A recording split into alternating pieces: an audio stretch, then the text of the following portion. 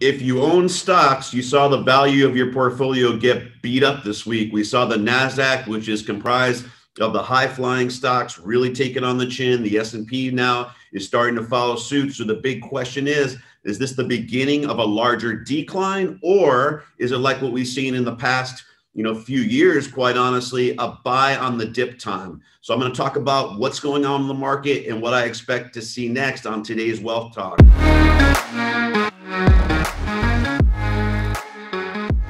So let's talk about, first and foremost, what is the catalyst?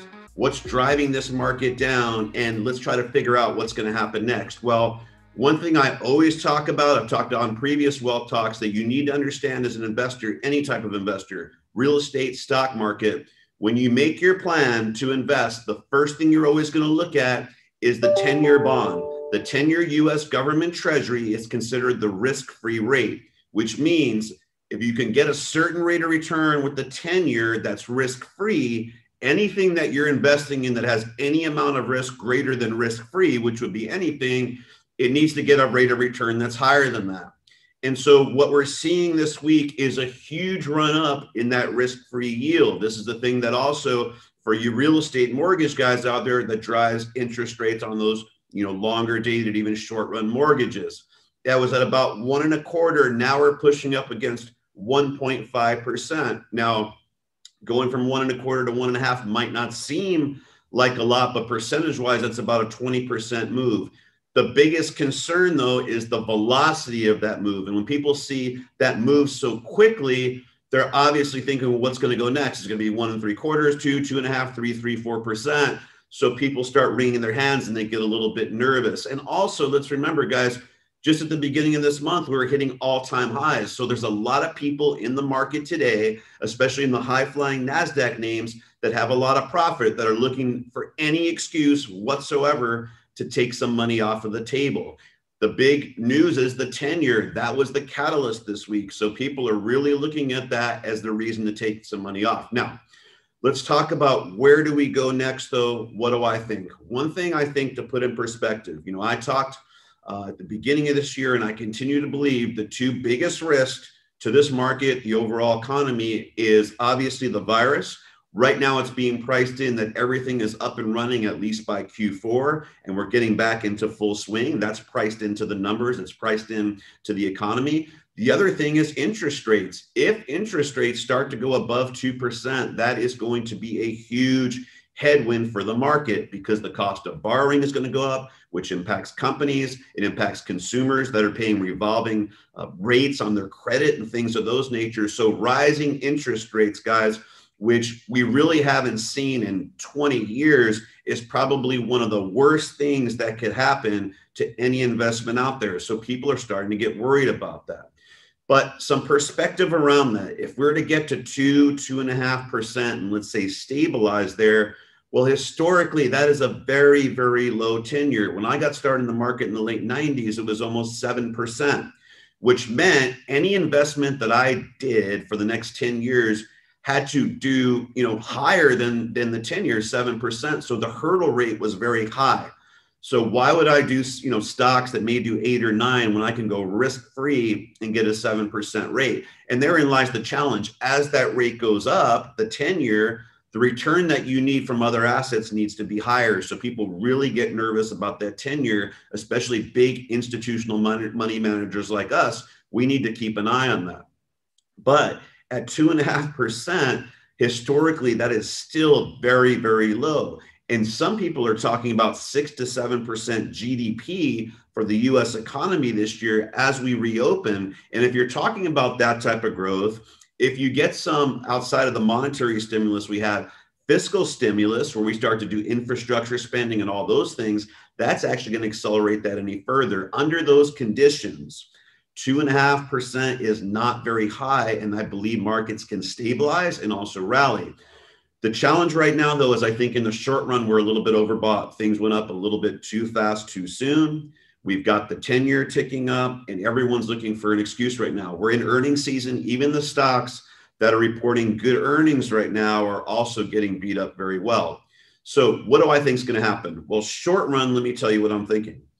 The challenge is when you look at technical analysis, this is just charting, this is a topic for another day, but there's things called moving averages, which basically take certain period of time, so maybe 50 days, 100 days, 200 days, and they put the average of that movement and it draws a chart. A lot of technicians, a lot of market watchers, including myself, especially in periods of high volatility when there's not a lot of clarity, will go to the charts and they'll look at this technical analysis as a way to make investment decisions. So right now we pulled back to that 50-day moving average. But like I said, this has only been a couple days. Even though it seemed kind of scary, you've seen your portfolio values drop down, it's only 3 to 4%. Now, there's something called the 200-day moving average, which has taken the last 200 days and puts a line for us to look at. And historically, that's one of the more important moving averages. What you have to be prepared for, no matter what you're doing in the stock market, whether you're a long-term investor, trader, whatever it is, there is a very good possibility that we break below this 50-day and test that 200-day moving average. Now, it's going to seem scary when that happens. That's about a 10% decline. So if you got $100,000 in the S&P 500, you could see that go down to 90,000 that you're going to see happen. When that happens, my belief is, and I do think there's a good chance that it does happen, because if that happens, it would still be a normal correction. We'd still be in a bull market, but it could take some of the froth. It could get some of the weak short-term hands out of the market. And as scary as it may seem, actually be a reset of the decks and actually create a more healthy, stabilized environment for stocks to start rallying from there. So in my view right now, based off of the data that we're receiving, you have to be prepared for that to break the 50-day and go to the 200, which is about another 10% down. If it rallies from here, if we see the 10-year stop, stabilize, some other good news, we've rallied many times from the 50-day moving average. So just because I'm talking about the 200-day, it does not mean we can't rally another 10 to 20%. We absolutely can. But what I'm telling you from a risk management perspective, if we pull back 10%, if you're putting new money in this market, be prepared for that. Don't panic. Now, I believe that valuations in the market are a little stretched. There's a lot of the good, stay-at-home technology names that we've looked at in the past that I wouldn't mind buying a little bit more on a 15% pullback. And I think when you look at some of those names, that's definitely where they could go to. I do believe some of the industrial names we talked about, even the energies, the Chevrons and those types of names, also some of the bank names. These are names that have not really participated as much in the last few years. Those dividend growth type of names that you find in the dividend aristocrat index, I think really are going to probably pay some catch up. There's a lot of places to be. I don't think this is time you lock your money in at 1.5% by any means if you're a long-term investor in treasuries, but it is a time where I think you need to be a little bit more nimble. It's a time where you have to have a little more patience. And one of the biggest things I think you need as a long-term investor especially is conviction. So if you're going to buy into something and see the market dip, panic and sell it out, that's the number one mistake that the average retail investor makes. They're constantly buying high and selling low because they're buying things they don't understand, they don't have conviction in. And as soon as the market starts to trick down, guess what? They panic. The smarter guys know something more than me. I better get out. This is the next big recession. I don't know what's going to happen. Guys, that is not a recipe for success. It's a strategy for disaster. If you're going to panic every time the market dips, how are you ever going to be opportunistic? The whole idea, like Warren Buffett says, is you want to be fearful when others are greedy and greedy when others are fearful. The scariest times, the times where everyone's skeptical, is the best time to buy.